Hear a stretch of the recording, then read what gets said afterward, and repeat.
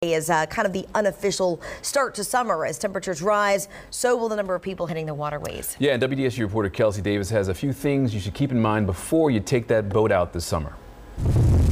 On any given day, Department of Wildlife and Fisheries agents are out doing boat safety checks on waterways statewide.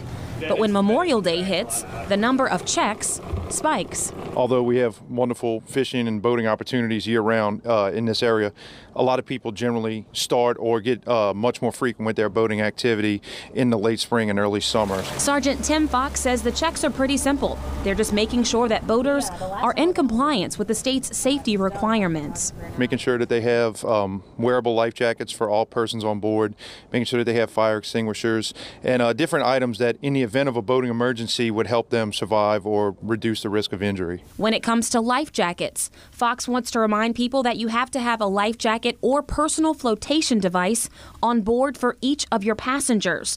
On boats that are less than 26 feet long, people 17 years and younger have to have the proper sized life jacket on when the boat is away from the dock.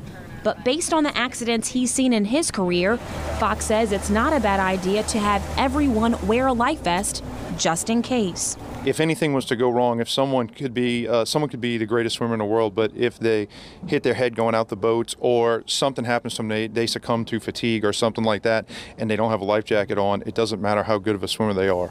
And on a busy weekend like Memorial Day, Fox says they'll be on the lookout for people who are behind the wheel while under the influence. Operating a boat is already tougher in some instances than driving a car because of the fact that you're on the water, and there's several different factors that make it a more stressful, physically stressful activity. If they end up actually being intoxicated, it makes for a much more dangerous scenario on the waters. We mentioned some of the things you have to have aboard your vessel before you get on waterways statewide. Here's that complete checklist. It's on our website, WDSU.com, right now. That's where you can also find other information from the Department of Wildlife and Fisheries before you hit waterways this summer. Reporting on Lake Pontchartrain, Kelsey Davis, WDSU News.